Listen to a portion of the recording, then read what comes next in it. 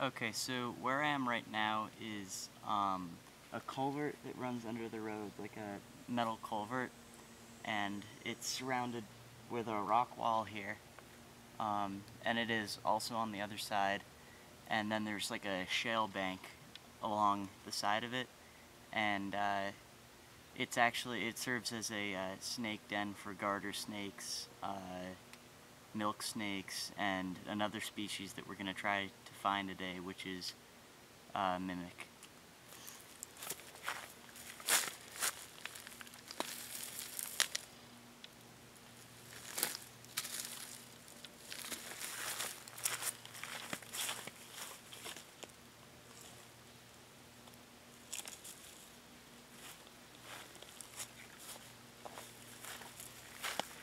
Not the right species, but like I said, there are a lot of snakes around here, like this garter snake.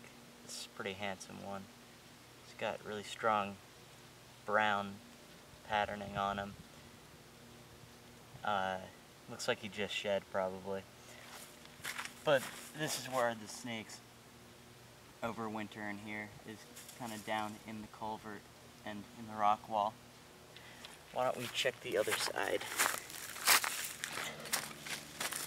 This is the other side of the culvert, which usually has a lot of snakes as well. So we're going to lift up some of the rocks around the edges of the metal pipe. It's probably a little too hot on top there. Nothing on that one.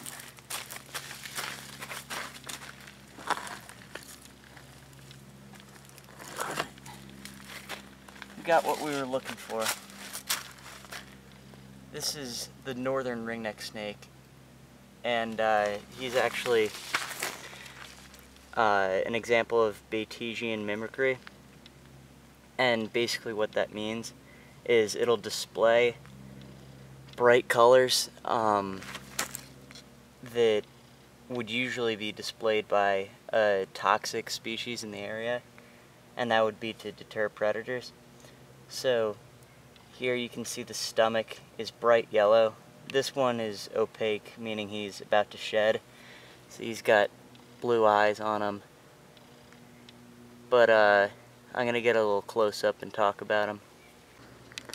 Alright, so here he is. This is the northern ringneck snake.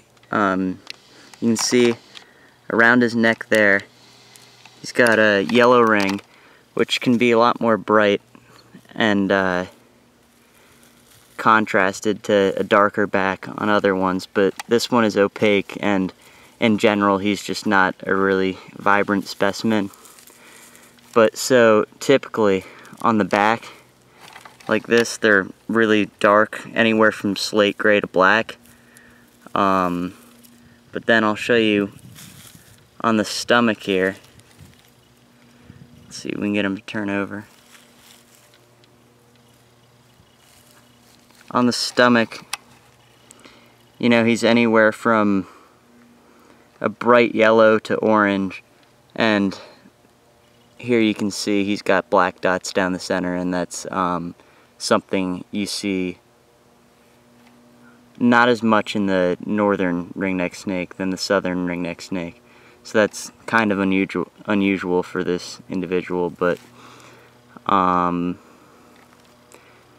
yeah, he's a example of Batesian mimicry because other species in the wild display bright colors. So when a predator, like say a crow, because this is such a small snake, if he were out on the crawl in the open, would try to eat him, and they'll curl their tail when they're getting defensive, and they'll show their bright colors like this, and that can usually deter a predator.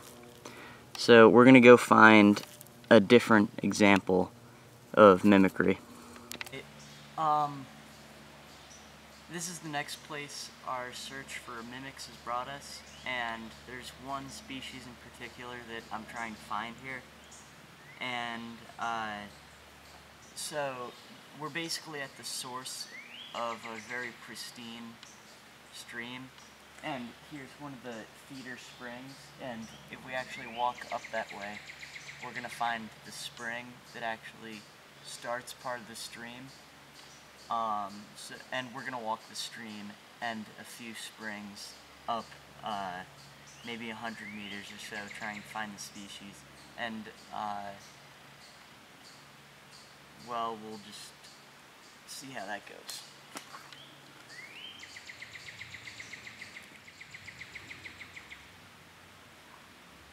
Here we go. This is the northern red salamander. And it took me long enough to find him, actually.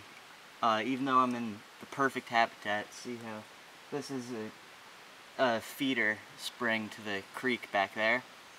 And I'm usually able to find them here, but like I said, they're not a very common species up here, up north in the Poconos. They're more of a southern species of salamander.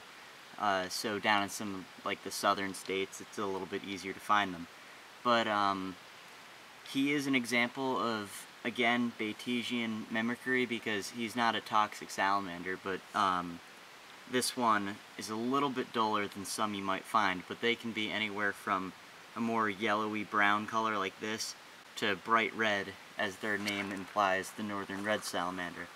But another type of mimicry that this guy you could consider as using is Müllerian mimicry, and you could say that he's imitating the eastern newt, which is a toxic species of amphibian around here.